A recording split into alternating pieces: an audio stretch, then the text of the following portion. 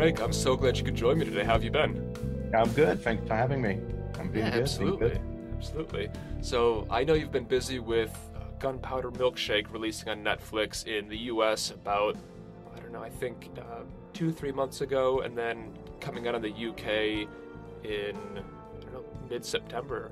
Yeah, on the 17th of September Yeah, coming yeah. out. So, Yeah. you know, beyond that, have you been keeping yourself busy, or with that done, have you been taking some time and just relaxing? No, um, we kind of when did we finish that? We finished that I think around when was it? We finished it fairly close to when it got released due to like all the COVID and recordings and when we were able to record and stuff. So um and I've been working on it for years. So I took a bit of time off, but I have a my own kind of personal album that I've been kind of stacking away from time to time when I could dip into it. So it's kind of like, okay, there's a bit of a break now before I start to film, and it's like, okay, I can do that now. So and it was just also trying to re-rig the studio with all the synth and stuff to because everything when we worked on Gunpowder was just a bit of a mess. So yeah, it's a bit of a free time to try and kind of get before things starts to pile up again in a month's time. So yeah, not That's much of a exciting. break. Yeah. I feel like that's always the case with composers. You're getting run into the ground on a project, but then when the project ends, you just can't wait to get on the next one. Well, that's the thing. We're kind of freelancing. So most of us, I think, nobody says kind of no when you have a gig coming in and such. And even the one that you think is a small gig, you ended up it being a big gig because you invest a lot of time and you got to do this and then thing changes and evolve. So it's always like no matter what you do, you always kind of find yourself busy or you try to find yourself busy, so either you write for a film or a TV show or anything like that, or then you kind of finally try and do something for yourself, which I mean I always kind of find that I write mostly for films and TV, and you barely kind of have the kind of like when you have your time for yourself, the last thing you want to do is be back in the studio writing. So it's when you have a bit of a break and you think, okay, I got a bit of free time. Oh, let me experiment with this. Or how about I'll try and do that. So that's where you kind of start to do something for yourself more than, get a commission kind of a thing. So yeah, it's a bit of a break is always nice, but yeah, we're always keeping busy. So I do want to get to Gunpowder in a second, but before that, what could you tell us about the like the personal music that you're working on that album? Is that coalescing into something, or is that right now just you kind of noodling around working on things that are for yourself? Um, no, I think I started it like maybe about I think maybe it was about 2 years ago, and it's very much, I mean, the same sort of vein of stuff that I write, which is always a bit of that kind of melancholic kind of stuff. Um, so it's featured some of the pieces I managed to record already with an orchestra or more of a string and winds, and then it's piano and electronics mostly. Um, so it's similar pieces. I haven't kind of reached a point where I'm saying, okay, this is like a concept album, or it's that kind of thing. It's just kind of like writing certain melodies and certain tunes that I thought, oh, that works with that, and this works with this, and I'll go with it and see. And then when I kind of started like thinking, oh, actually, those pieces they were written separately. They weren't like written for an album, but as I kind of listened to them, it kind of made sense of, oh, maybe I should put it out as an album because it's not associated with any film or anything. And they have a sort of similarity going between them. So it just made more sense to say, oh, you know what? Okay, maybe I'll do an album. But then every time you're thinking, okay, just going to sit down and write these pieces out. And then, oh, I got this idea and I'll write that out. Something pops in. So Gunpowder came in right when I was like, okay, I have the free time to just concentrate on the album. And that kind of took me for a year. So I literally worked on Gunpowder Oh more or wow. less for a year because it went through the whole lockdown and we just kind of had, in a way, everything stopped. It's like, the whole world kind of stopped, but actually we were still working on that. So, we had a lot of time to experiment with gunpowder and kind of shape it to really the place we wanted to take it. So, um, originally, I think we were like, I think originally we were supposed to go into recording within 2 months, and then the whole pandemic starts and everything kind of locked down and shut. So that kind of started to stretch, and they were editing while through the lockdown, and while they were editing and reshaping the film, I started the scoring stage. But then everything kind of kept on prolonging, so we ended up literally working on it for a year, nonstop. Yeah, Jeez. like Avatar 7. See, that's crazy because so often composers will have, 6 weeks, 8, 10 weeks to work on something. Yeah. So with that, I mean, what was the approach when I mean, did you hit a point where you realized, oh, we've got an extra year to work on this, or was it, a month would go by and you'd think, okay, we're gonna record and get this locked in a month, and then it would kind of keep pushing off incrementally like that. Yeah, it was more of the later. I think the idea was, I think I went on set was November when they were still yeah, they were still filming in Berlin, and I went on set, and then they broke for Christmas and New Year, and then I kind of started. I think I started around February or something like that initially. I mean, I've done some sketches and some rough ideas where stuff were played for the actors during filming and so on. But the bulk of the work kind of started around end of January, early Feb, and the idea was that I think we were looking to record around April. So I would say it's probably about 2 months, more or less, to get everything done. But then, March came, and we started to look at recording dates and started to secure, like a bit of recording dates and things like that. And then, boom, the whole thing kind of started. And then, like, okay, everything stopped. Okay, everything got canceled. And at first, we were not sure, like, are we going to record or not? Everything kind of stopped. So we just said, well, you know what? There's no point to record at the moment, and just postpone everything, and just keep on working and see how we do. So it kind of turned from just a normal kind of 6 weeks period into, like, 12 months period. Jeez.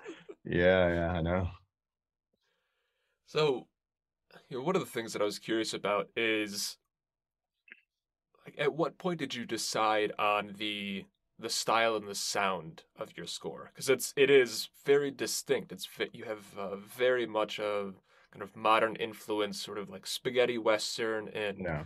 just broader like 60s, 70s feeling, and there's a lot of Italian influence in there. So I mean, how did you land on that kind of palette? I mean, the idea is those kind of ideas, I think, they kind of started that. Like Nevo, the director, is very musical oriented when he works. So he will already, been is gonna listen to stuff while he writes the scripts. And so he kind of started listening, to the usual suspect like Ennio Morricone um, uh, Stilvio Capriani and all these kind of Italian influences and stuff. And we'll kind of start generating a playlist of cues from films and songs while he was writing. And then I'll get we'll chat up and we'll say, this is what I think the influences are, and I'll say, okay, great. So, but have you heard this score by Capriani, or have you heard this one by Henry Mancini or John Barry, or I'll start throwing other elements into it, and we'll start compiling this kind of huge playlist. And as he will kind of, I think, shape the script and then start filming, that playlist will get more and more kind of um, shaped towards the film. And then I remember I came to Berlin to see the set and the actors and what's working and such. And we were driving in the car and stuff, and we'll play the songs, through that, and we'll go for lunch and we'll pull our iPhone and we're like, have you heard this cue? What if you think? I think that could be a good direction for this and that. And that's how we kind of started thinking of all these ideas. And a lot of it was like, coming like, how do we do, on one side we do Singing in the Rain, Akira Kurosawa, and we do, Alfred Hitchcock, Bernard Herrmann, and Sergio Leone, and Morricone, and all these kind of stuff. How do we shape them into something that will have its own character, but for the film, and create this kind of, you know, an homage to all these films that we love, but without kind of taking the piss and saying it's a spoof about, what I mean, which is what sometimes a lot of those things are, and we didn't want it, it's not a spoof. So, but we wanted to have those influences, but still have those kind of, you know, I would say it's like a unique, another character in the film, which is the music, because it's so, you can't escape the music in the film when the vote works. In any of the film, if it was Rabies, Big Bad Wolf, the music is always another character, and that's what's the case here. And that I think was the main, like the main challenge of to try and do is to try and get those elements and still make it kind of original. So that, I mean, I think for that, I would say that's the only positive thing with having the lockdown and the pandemic, that we had the time to to kind of play around with all those kind of things. I mean, it drove the producer mad, because it's like, why is it taking so long for us to hear something? So they had the main theme, and they heard like the main thing, which is what's kind of, what's opening the film, and they were like, great, we love it, we love the theme, everything great, but why is it taking so long to see cues? And that was the thing. Another point was, how do we do cues that are written to picture by frame, but they're going to feel like needle drops in the film, without editing the film to the music, which what you would normally do. But the idea here, because they were so progressing, and then they stopped, and there was no editor to come in and do it. The idea was do a needle drop, but match it to the film. So that's another challenge, to try and, to make those cues feel like it's just a track that somebody put in and it worked great, but actually it was written to picture. So yeah, it was a few challenges in this one. So Yeah. how did that's something that last point is something that kind of really struck me, because there are a few moments in the film where I'm listening and I think, I'm like 80% sure that this is an original cue, but there's a part of, there's something in the back of my head that's not sure, that thinks, oh, maybe this is a song from somewhere else, or, maybe this is a cue from a score, 50 years ago that like they've just placed in. And so it is really interesting that you say that, because they do actually feel like a kind of weird version of a needle drop. So Yeah. I mean, what was your approach in actually crafting something like that? Because it is, I think, a bit unusual to do in a film score. Yeah, I mean, that's the thing, is some of the, like when I watch some of the scenes, they kind of played out like, like they're almost like a video clip within a movie.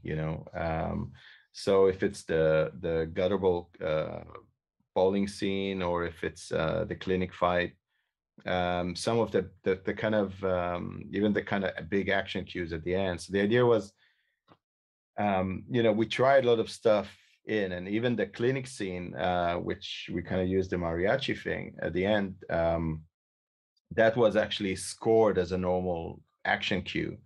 But then, we kind of lost a bit of that comedy that scene had, in a way. And, I think the first one that we tackle, I think, was the bowling alley kind of a thing. And, we had the whole standoff before, which is one cue, and that was like that kind of spaghetti western feel to it already.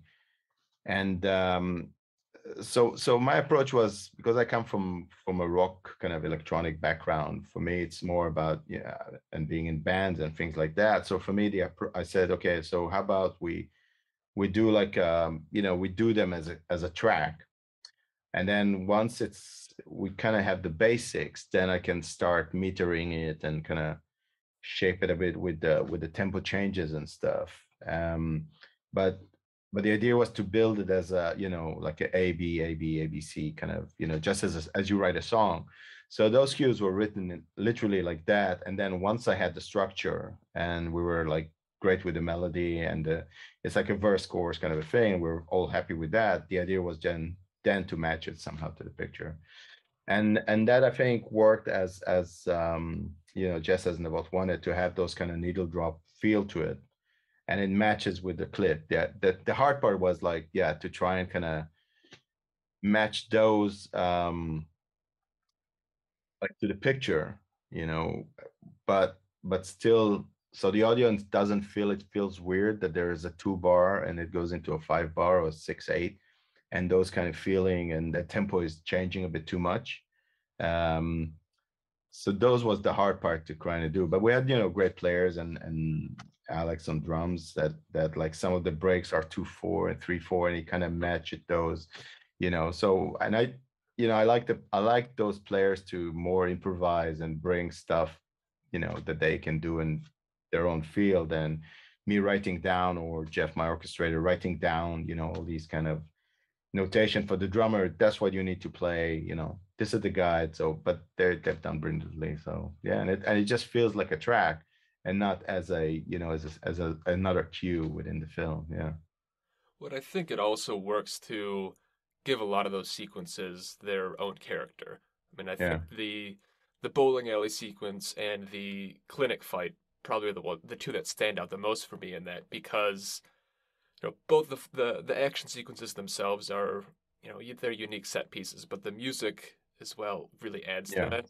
And you mentioned this, where the original take on the clinic fight sounded a little more just straightforward action. He took a little of the comedy out, and I'm yeah, really glad you had that extra time, because it is it is such a goofy fight scene. I mean, yeah. it is, kind of silly, and the music adds to that too. And that's something that I was curious about, is how do you find the balance between, leaning into the comedy of a scene versus having a little more serious? Because, at the end of the day, like, it's also people that are, getting shot and stabbed and killed and all that too. Yeah, I mean, some of the scenes when you do look at it, I mean, first of all, Gunpowder in a way is bigger than life kind of a film. It's some people, a lot of people kind of compare it to either John Wick or or these type of worlds, but actually it's not really. Like the only kind of scene that's kind of reminiscent, a bit of that neon light, is only the bowling alley sound.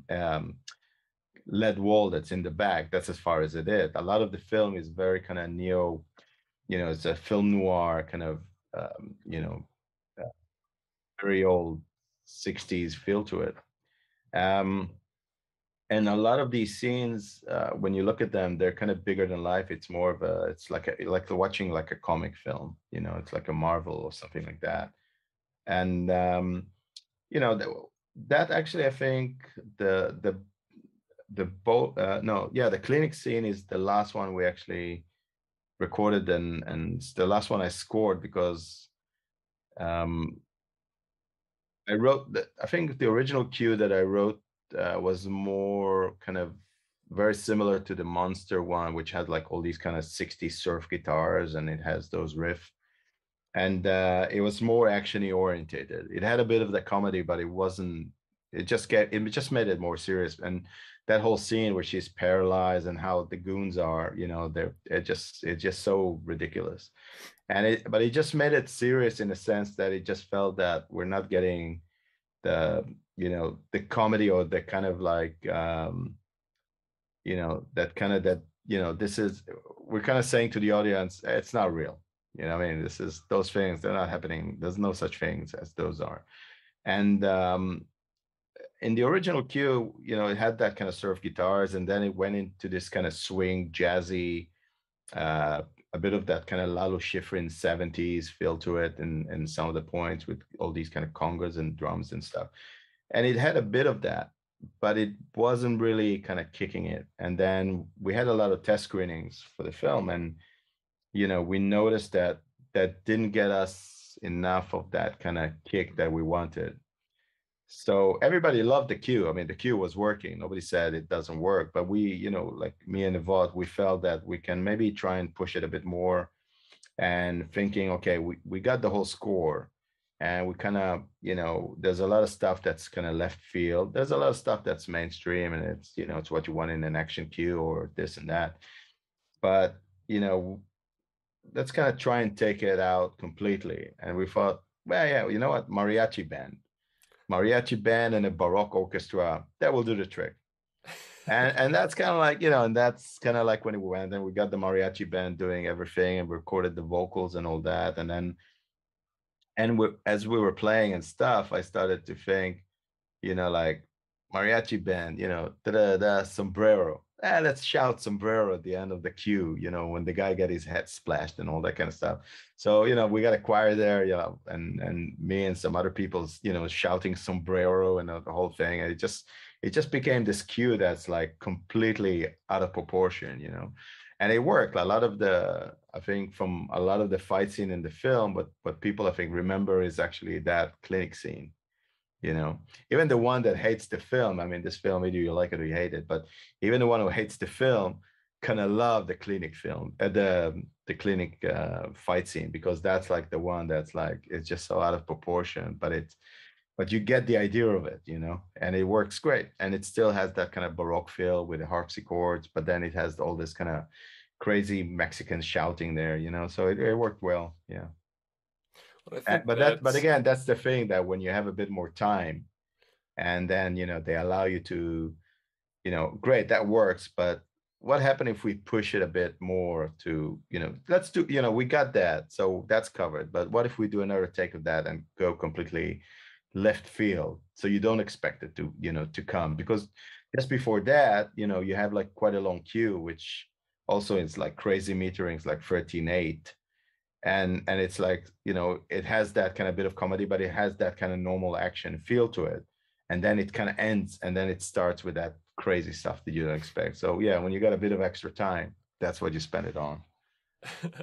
Yeah. with with that extra time though, do you ever get worried that you're gonna take things too far and just experiment too much or go too crazy and make things a um little worse off?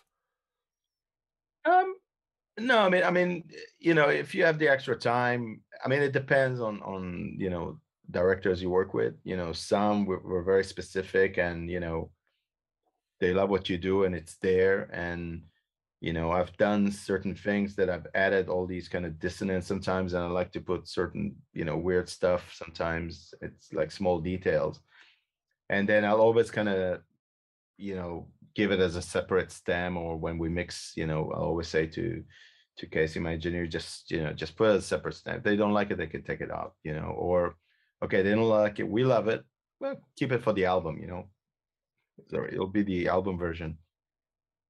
And with Navot, Navot is very open-minded. When he likes certain things, he loves it. And sometimes we'll go very mainstream, and then sometimes we'll have moments where he goes, we need to go over the top. So like the milkshake scene at the beginning of the film between Scarlett and Sam, it's a mother and daughter, but you know our kind of big milkshake moment, could have been, it could have been the big, you know climax of Casablanca. In that sense, it's so, grandeur, and like it's so romantic, and it's you would not really associate it with a mother and daughter moment, but that's like our Disney big fall in love moment, and we went, and it works really well, even though you would think, oh, maybe, it's a bit too romantic, but actually it does, it makes this connection. So yeah, a lot of it depends on, who's the director and how much they are kind of willing to incorporate. And even when we did some of the stuff, we did have comments from the studio saying, some of it sounds a bit too retro, and we're afraid that it might be a bit too retro and not kind of modern, or appealing to more, the younger crowd that loves all that kind of modern scoring stuff.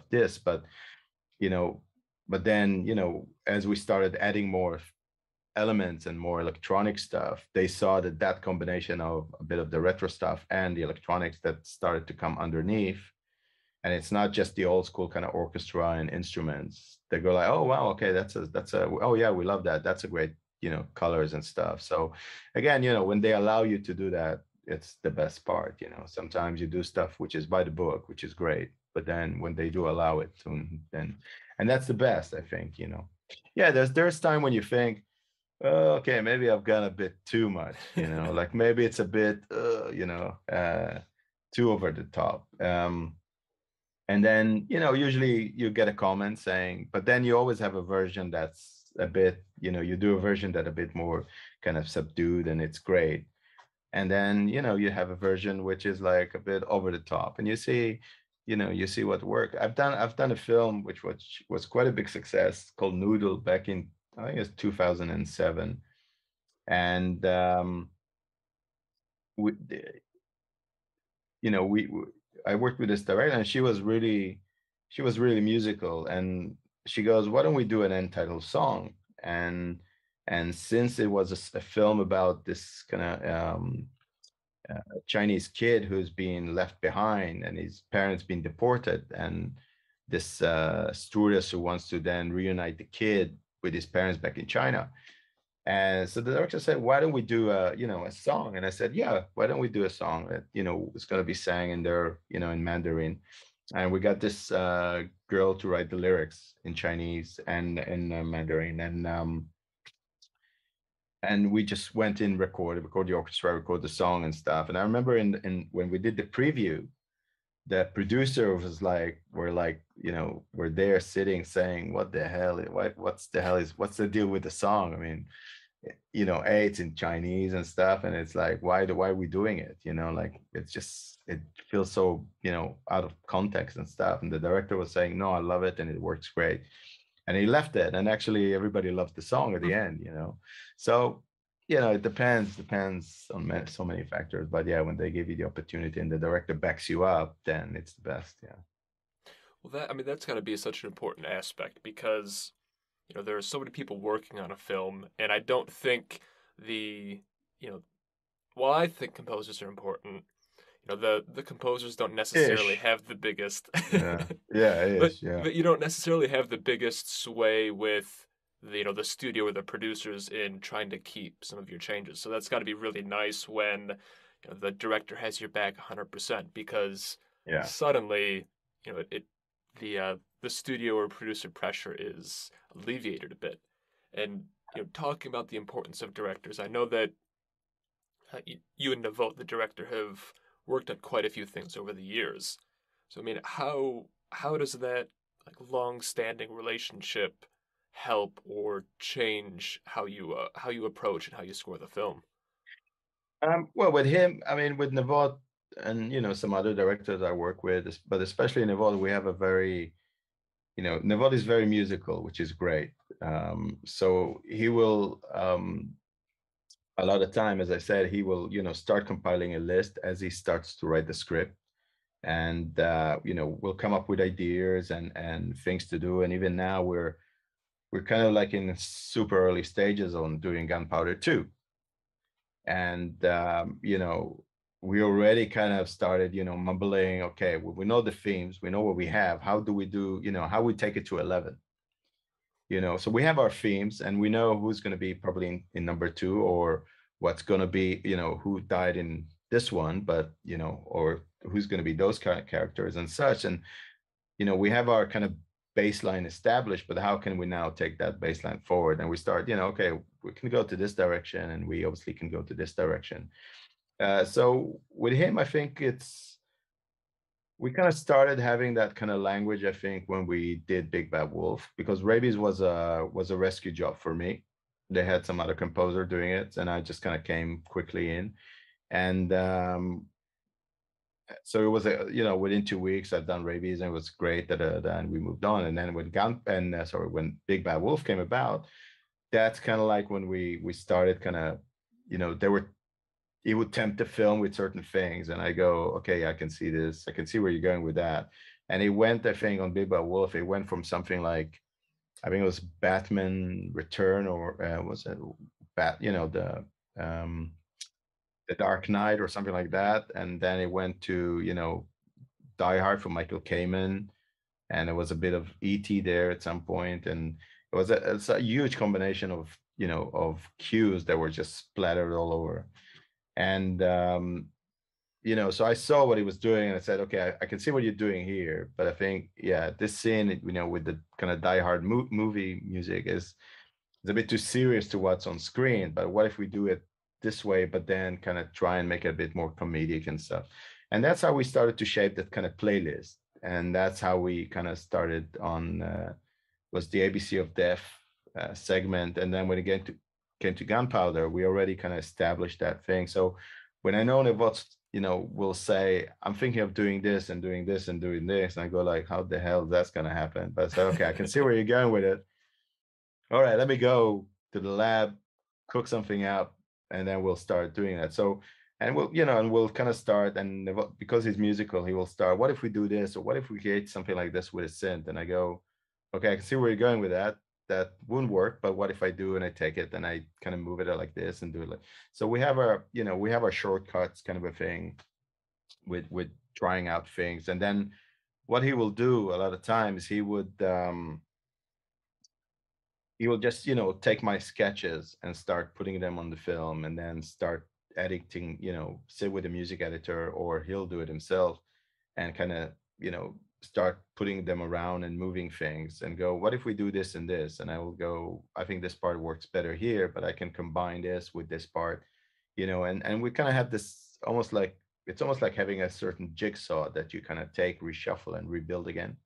And it seems to work well. Gunpowder, I think, is like a good, because that was like our kind of super big movie with so much music and so much influences in one film to do as a kind of a, and it's always, I would say, it's always a certain journey with Navot. The way he works is, we'll start with like our initial direction, and we'll go almost 180 sometimes, which producer are not a big fan of, because it's like, why we're going this and now we're going that.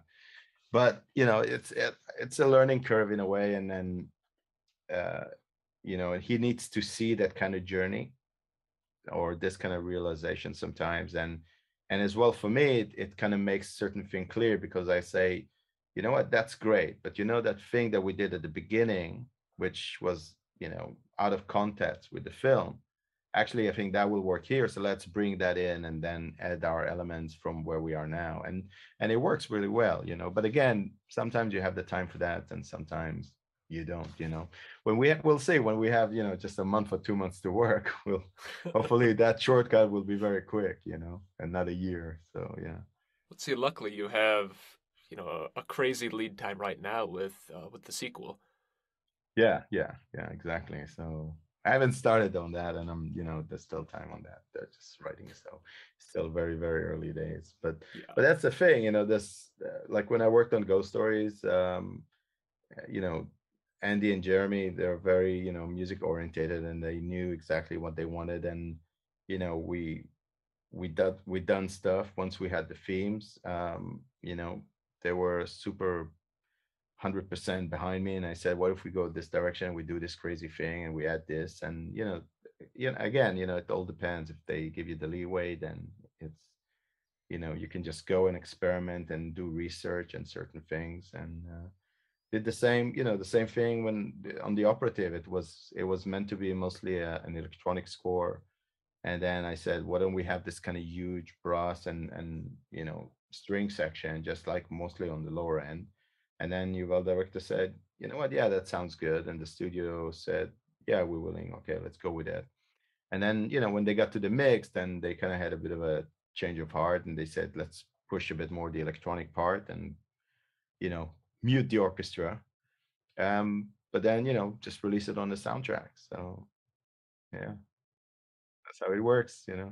So it depends. Sometimes the studio will just give you the notes, and they'll say, we want this, we want that. And I think it depends how much leeway the director would have compared to the studio.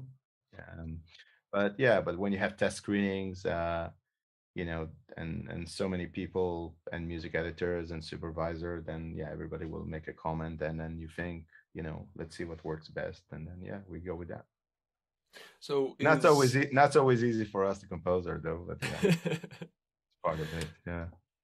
so with Gunpowder, I mean, I'll guess that that's the kind of biggest production, biggest studio film that you've worked on. Did it To feel like date, yeah. there was you know more uh, kind of more external influences, more people trying to give comments, and was that like an added level of pressure? And you've mentioned test screenings a couple times as well. Um, yeah, Gunpowder, I would say, is the biggest one because of because of the studio and so many kind of big producers involved, and budget wise as well. I mean, it's quite a huge budget, and I mean, even Ghost Stories had a fairly big studio behind it, but they were very kind of they took a back seat. They weren't they weren't interfering. And Ghost Stories, we had, I think, like maybe I think like over 10 test screenings the studio did. But they never kind of made any comments about, the score and anything. They were like, yeah, we trust the directors, we're happy with that. Um, I mean, it's funny, like when you always speak to kind of young composers or that, everybody wants to do the big films and the big movies. But the thing is that those big ones, especially, they have so much pressure, and people kind of relying on you. Usually, it's like it's going to be the summer this or the hit of that and this and that, and there's so much pressure that to deliver. So if uh, they'll either surround you with loads of people that will get it done, and they'll have backup composer doing, ghostwriting and stuff like that. Um, and here, yeah, we had a lot of pressure from kind of like the studio and and the producer about, you know um, at first they were like very um, unsure with the direction we want to take it. They're kind of like, why are we going to that kind of retro spaghetti western feel? They saw it, I think, more as a your kind of action movie thriller. And we kind of said from the start, no, this is actually, it's a different type of movie, and the music will reflect that as well. So um I think once it's been shot, and then Nevot kind of started, and the music editor Gareth, they started temping the stuff in. I think I think originally it had like a bit of more of that kind of action thriller music inside, and it was temp with that, and they could see that it's not really it worked on certain scenes, but it wasn't giving them that kind of extra flavor and something unique that we were looking for. And then once I started kind of putting in the sketches and the theme, and the kind of sound that started to fit each character and the signature sounds, then it started like, oh, okay, we can see where you're going with it. Okay, we love it, and then I think yeah, we did reel 1 to 3, and then the comment from the studio, I remember coming in, was like, I think was like, okay, what's going to be with the big action scenes in reel 6 and 7? Like, how we going, how's that going to sound? Is it going to work with that kind of, spaghetti western retro kind of, 60s French feel to it? And and then I said, no, that's where we kind of go through, like the full kind of electronics, and that kind of full comic Marvel type, big bombastic stuff with the choir and the music, and the orchestra and all that. And then so they said, okay, can you just skip, part of the reels and go straight into the big action scene, because they were a bit nervous about the whole thing. So that kind of, we went straight into that, and then I've done those big scenes, and then once they've heard it, it's like, yeah, it's all good. We're happy with that. Do what you want to do. So that, yeah, once those done, because they were like super freaked out about delivering those. And I think for me as well, like, and I've done loads of action scenes, but not to that size. and they were quite big action scenes. And but they wanted, they wanted that kind of big Marvel approach to those scenes, fighting scenes, but yet sound, those kind of hybrids action cues. And but once they've heard them, they were like, yeah, we're super happy, you know, that they just left us to do what we want to Hmm. do, and they left us alone. There was no more comments or anything. So their comments, actually, funny enough, were like, I had to present the demo of the main theme and stuff. So once they've heard that, they were happy. Then they just heard like the odd cues coming in and out, and then they were like, okay, what's happening with the action? So once that's done, everybody was kind of chilled out about it. Nobody made any comments. They were just like, I think the test screening that they did, it was just like more of people, do you like the music? You don't like the music? People said, yeah. Everybody said we love the music. So nobody kind of messed anything or anything. Then we had like notes again from the studio saying we need to put more songs into the film. Well, tomorrow's more towards Nevat actually. And I think then, funny enough, there's what's that, one, two, three. So there's like three big action scenes. So then they took two of the cues from the action scenes, and they put one was David Bowie song, and the other one was the Janis Joplin song. And then they did a test screening, and the audience loved the loved the Janis Joplin song in the fight scene, but then they preferred the score Hmm. on the original test screening that we done before. So David Bowie out, put in back in the score, which is the Till the Death cue, basically. And that action scene that we recorded, that ended up as the end credits music, funny enough. So, test screening. There you go. That's funny. Yeah, yeah. But I think it was a good choice by them to really leave you alone because, and you'd mentioned this before, where a lot of people's kind of immediate reaction, I think, when the film came out was thinking the movie was like a female John Wick almost. Yeah. But then when you watch it, both the scenes themselves and the music really shows it's a very different type of movie. I mean, Yeah, like yeah, broadly there exactly. are those similarities, but there's Yeah. just a very different style and character and feel that comes through that I think would have been completely lost had it not completely, but would have been lost a lot and minimized had it been something much more just a straightforward actiony, more, marvelly, more pure kind of action electronic.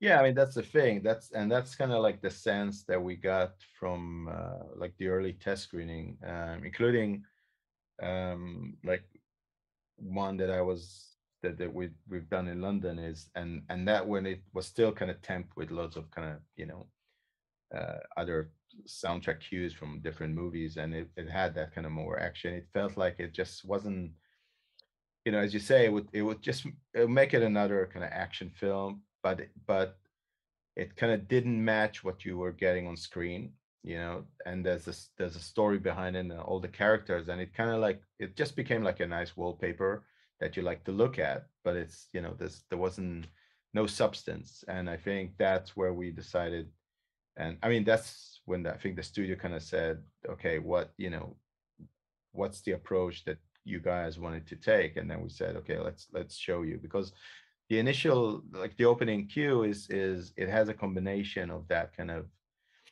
kind of John Barry, spy movies from, those film noir feel to it. And then it kind of goes into that kind of big brass electronics and all that kind of stuff. And then they kind of realize, oh, those worlds can actually coexist, and it actually gives it a nice color, which works well with I think with that retro feel that the film has, but still kind of makes it a bit timeless. So when you watch the film, you're not sure what year it takes place. You think it's in the now. You're not sure what city it takes place. It's a bit of a timeless kind of place. which works great. And I think that's the main thing we wanted to achieve with that.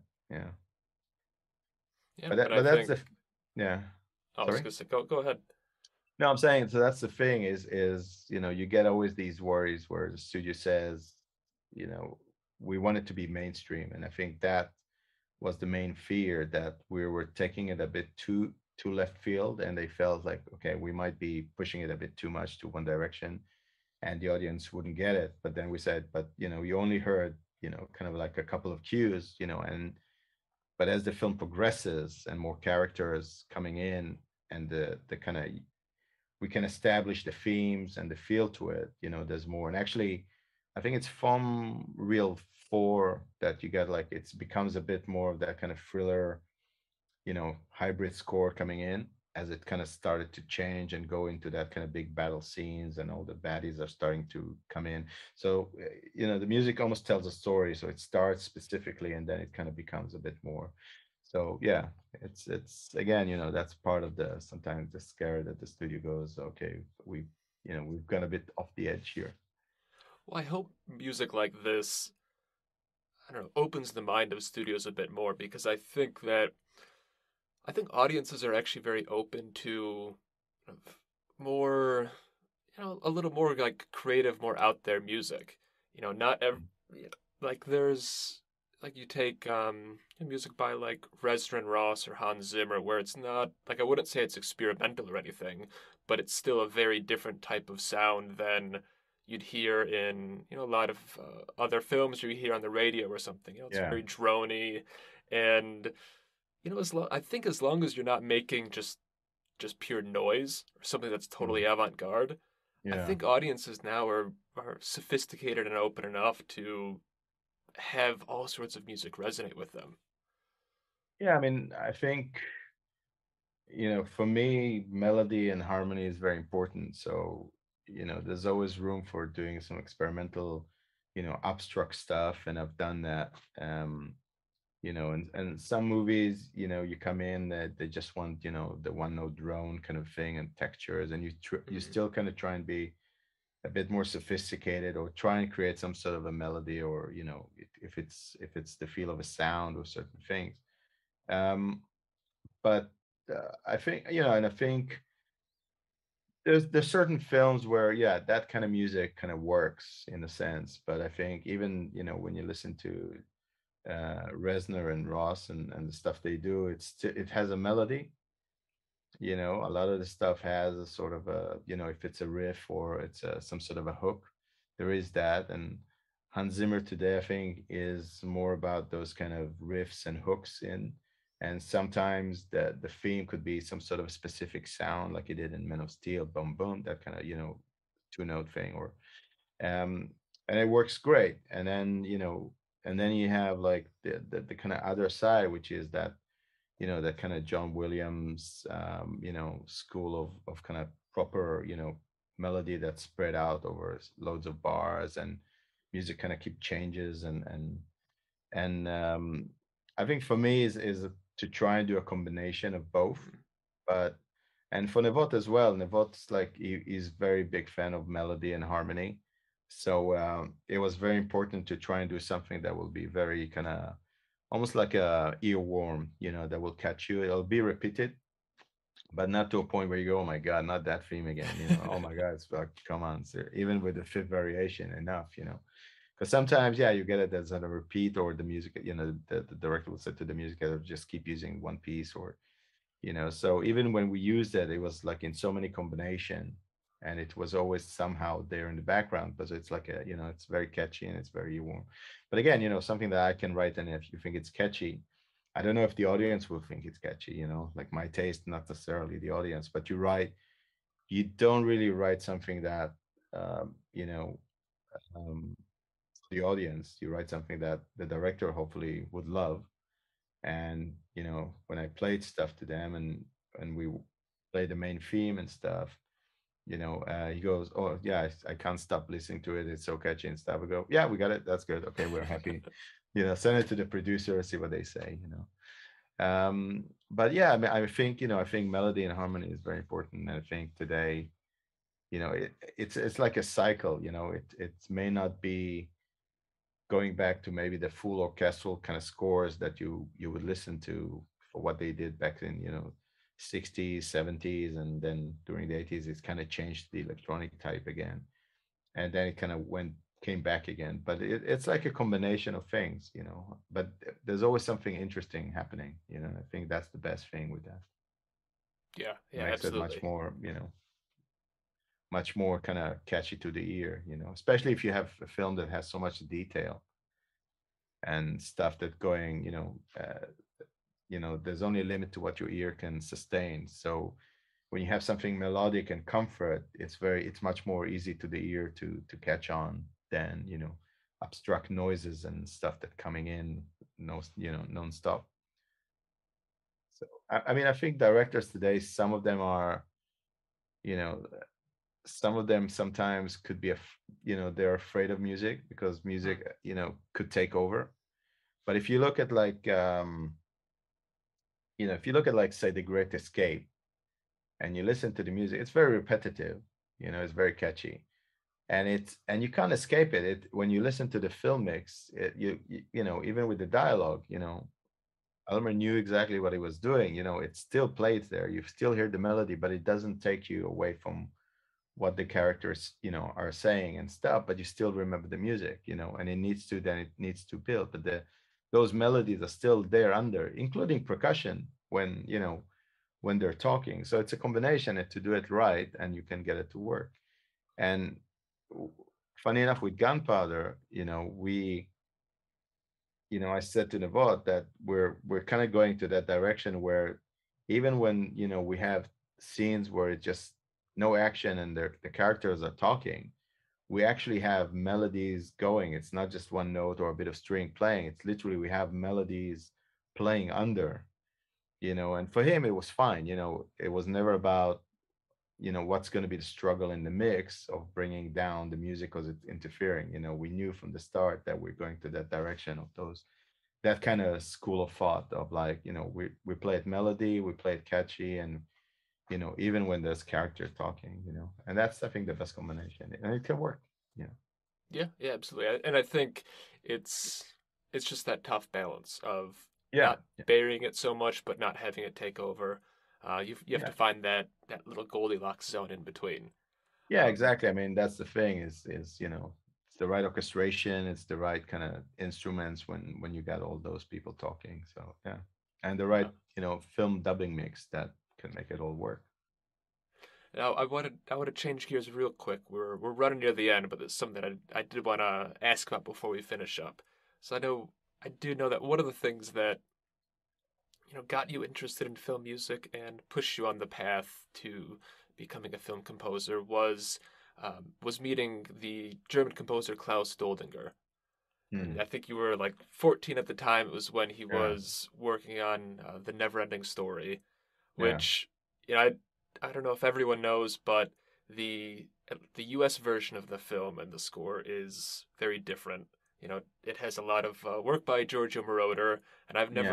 I've never actually heard Klaus's original version, and I don't think a lot of people here have, which is a shame. Um, Yeah. but what was that experience like, and what part of that meeting, helped further solidify that path for you? Um, I mean, for me, it's kind of started, I think, even before when I got like this LP from my dad from it was the Big Gun Down by Ennio Morricone, and I think that kind of planted the seed, because I used to go when I was like 7, 6, 7, 8. I used to go with my dad and watch all these kind of Douglas Fairbanks movie and Aaron Gold music and all these kind of pirates movie and Robin Hood and westerns and all this kind of stuff. And I started kind of becoming fascinated with music, but I didn't kind of make the connection of like cinema and music, writing. I didn't know that concept of somebody wrote that music for this film. And so I got that LP and I used to play it a lot, and but I was still doing, I still kind of was interested in music, but more as a, being in a rock band for my teens and all that kind of stuff, and electronic music and listening to Howard Jones and 80s music and all that kind of stuff. And then when we went to one time on a trip, yeah, it was Bavaria Studio. It was right when they were filming the NeverEnding Story, so they got us on set. So we saw the animatronics and Falcor and all the big, the big sets and all that kind of stuff. And I think they were on a break from filming, and somehow, it kind of got to the point. I think it was in the cafeteria or something, and I think Klaus Doldinger was, I think, probably, I think it was, I guess maybe it was the director. I think it was Wolfgang Peterson, I think was the director. Hmm. And and they were chatting, and I was like, "Oh, I love music, and I play synth, and I play trombone, and I play this and this." And it just kind of like, and then funny enough, Klaus said, "Well, we're doing a few cues for this, for the movie that, here that we're filming in this. Why don't you come down to the studio, and we can watch a live recording of how the magic happened." And yeah, I went. I think it was in Munich. I think it was that they recorded some of it, and then um, I went, and I still kind of didn't really put the two together, but I felt like, whoa, wow, that's like, you hear the orchestra playing, and it's those cues. I can't even remember which cue it was, but like just hearing the orchestra playing and all that kind of stuff. And I think that kind of planted the seed somehow, back in the head, like, wow, image, music. But then it was just like, being in a rock band and touring and being a runner and a T-boy in a studio, learning how to operate the desk and all that kind of stuff, and reverb and creating your own sound. Because I always said, oh, I'm doing electronic music and I want to create this kind of sound. How do I go about it? So was doing all of that. And then one day I had a call from a friend of mine in London saying, "Hey, you're good with synth. I'm doing this. I'm helping uh, doing this show called The Chancer with Clive Owen and Jan Hammer. The famous Jan Hammer is the composer. So you want to do some synth programming and this?" And I'm like, "Hell, shit, yeah, no, I'm on it. Oh yeah, yeah, yeah, yeah. Yeah. Got the Roland R8 and this, and we do, program some sound and do that." And then so I've done that, and then it just kind of started.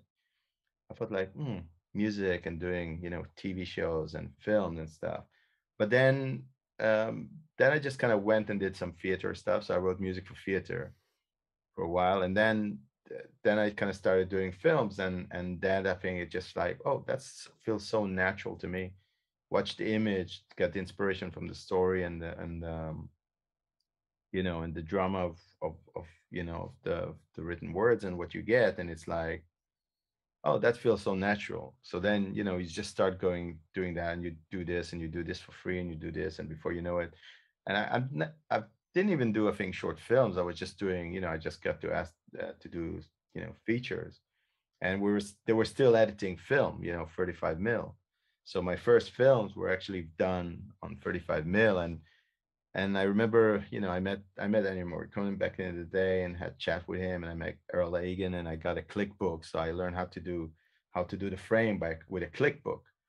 And I still remember my first film, which was some Israeli film that I've done, and I still remember how I messed up the scene that my music ended 2 frames prior to when it needed to end. And yeah, record the orchestra, you do what you do, and you watch it and you go, well, it ends before. But director, they didn't know, nobody noticed. But I still remember the scene. It's like imprinted in my head. I miscalculated with the click frame what I needed with the book and the tempo. And then I met Schaefer, and I met a few of the old school kind of guys that kind of gave me advice through this side, because I never went to, like, I never learned to write for film. So anything I've learned is because I met all these amazing composer that, in a way, I've looked at them as mentors, including Ennio Morricone for me. So and and that's kind of like, shaped everything to think like, okay, that's the natural thing. But yeah, it's all started with, getting that small, LP to listen to, and then, being in first time for a 14-year-old kid to be in a studio where you see an orchestra, where up until now, for me, it was just listening to classical music growing up and soaking everything I could, but not like watching a real orchestra playing, because I've never been in a concert, I've never been on any of those kind of things. So watch an orchestra playing, and then you get the big screen in the back, and they're recording, and you get the screen, you look at it and you go, I just seen that filmed. I saw that those animatronics, I just saw them in on the stage next door, and you see that now playing, and you go, okay, and that's, yeah, that's never forget that. That's so cool. Yeah. So I, so I'm so, so the thing is, I think there is an album that someone released. I'm not sure if it's a bootleg or not, but there is um, there is an album which is a double-sided, which is just has much of more of Klaus music hmm, of the orchestral stuff than compared to, I mean, it's still the same music. I think that they wanted to do it a bit more updated. So they added, all the kind of Giorgio Moroder stuff that we know, and the untitled song. But a lot of that score is there as just an orchestral score. all right. So, I'll have to look for that because yeah, I've seen that movie who knows how many times ever yeah, since I was probably like 5 years old. So I it would be know. good to see or at least hear the original.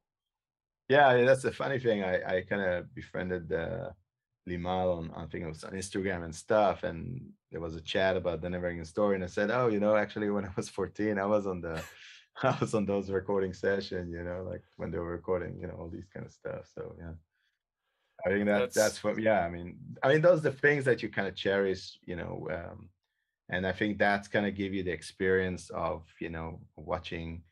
Um, watching these people work, and I think that's the best way also to learn, is watching all these kind of things being done, you know um, and the more you watch, and you're kind of like a fly in the wall, but you soak so much in how everything works backstage, because that's one of the things I think they don't really teach, is how all this mechanism behind works. We spend most of the time in the small room mhm. writing stuff out, and then you kind of, the biggest enjoyment is when you go to the stage, even though there's a lot of pressure there as well, but it's when you go to the stage and you get the orchestra to play and everything that goes on. So yeah, those moments are the cherished ones. Yeah. I mean that just has to be such a magical moment at that age. It Like I was, couldn't yeah, even yeah. imagine it.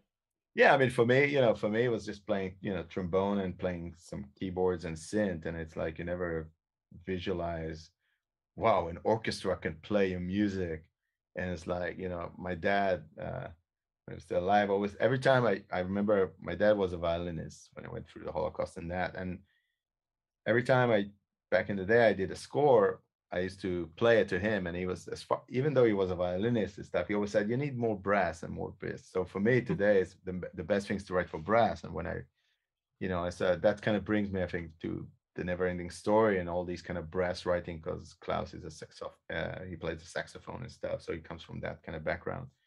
And so for me, it's always like woodwinds and brass is like the main kind of instruments I want to hash out, and as much as I can in the session. Strings are great, but the brass and the winds, yeah, yeah, That's funny. yeah, All right. I mean, what a good note to end on. Uh, yeah, Frank, definitely. great talk to you. I'm so glad you could join me. My pleasure. And it was great watching the film and listening to your score a few times as well. My pleasure. My pleasure. Thanks for having me. Yeah, absolutely.